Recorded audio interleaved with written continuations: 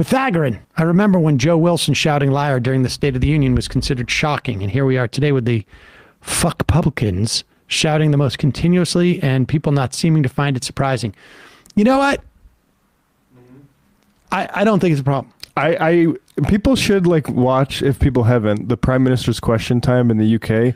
That's what I think are like parliamentary or like any those halls. That's what they should be like. Even in even in Canada, it's obviously not as like I would say rowdy as England, but they have a similar thing where it's like there is way more actual camaraderie in terms of people talking all at once and stuff like that. I also think that like, and maybe it was just because Biden seemed uniquely suited to deal with that, which I was frankly, sort of shocked. I mean, people have come up to him. I mean, he's generally, I mean, I just remember during the campaign, it's like, you're a horrible person. Don't vote for me, man. Yeah, shut up, fat.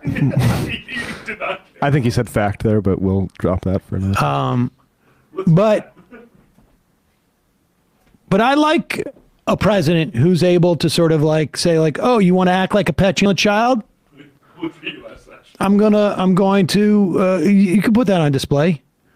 I mean, the Wilson thing was so shocking that I think it hurt Obama in some way because it made Obama wasn't prepared for it at all, nor should he have been. I mean, why would you be?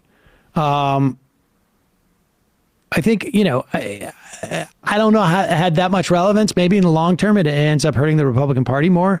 But in that moment, I think it sort of like, it shook, I feel like, the administration a little bit, that there wasn't more of a blowback to that. But I have to say, like last night, the Republicans, I mean, look what Biden did to him.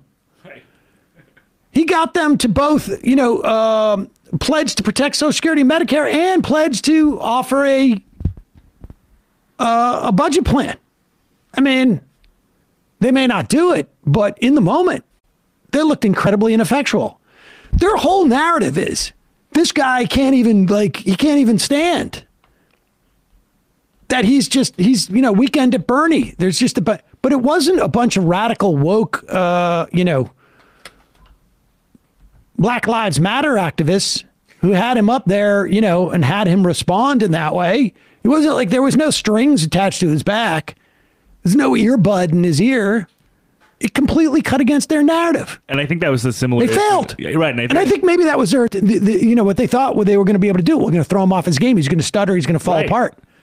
And I think it was a similar issue with the debates in 2020. Trump was going in being like, Biden's not going to be able to even like respond to me. And Biden like is a sentient, alive human being. And everyone was like, man, you really set the bar super low for him to just totally jump over it.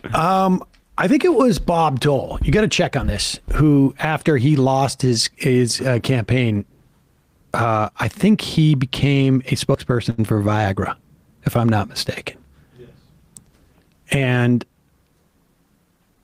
if I'm Biden, the day I'm out of office, I'm going to promote whatever it is that they either, they gave him in anticipation of that, like whatever it is, whatever vitamins taking, whatever it is. I want some of that. Sam's Tight Pants, finish the job is actually a good slogan going into a re-elect. It implies he's been doing the job, which at point he can with numerous things while also saying things aren't perfect and we aren't done. It's also inherently optimistic message in stark contrast. I agree. That finish the job thing, and it's also sort of like by saying it to everybody in Congress, he's saying like, we can do this together. You know, so you got to do it. It's a catch-all. It's like a good catch-all in that way. Train boy, you spent all night watching Joe Biden and now you talk like him. Truly jealous of this caller. Wish I'd lived 5 blocks from a train route. Matt is right. Nationalize all the class ones. Kowalski from Nebraska. Did Sam have a micro stroke? Sleepy Joe is now woke. Sam, I really like your pro-Social Security ad for your senatorial run against Chuck Schumer. Thank you. Gerald from New Orleans. What was Kristen Banana Mama thinking last night? She was in this huge, weird yellow dress. Is left really best? Hump Day. Oh, yeah, I forgot about that. Matty Moron. Y'all got to talk about the Cy Hirsch piece about Nord Stream. You know what? I've got to read that. But Cy Hirsch has not delivered a piece that I've had a tremendous amount of faith in for quite some time. But I will check that out.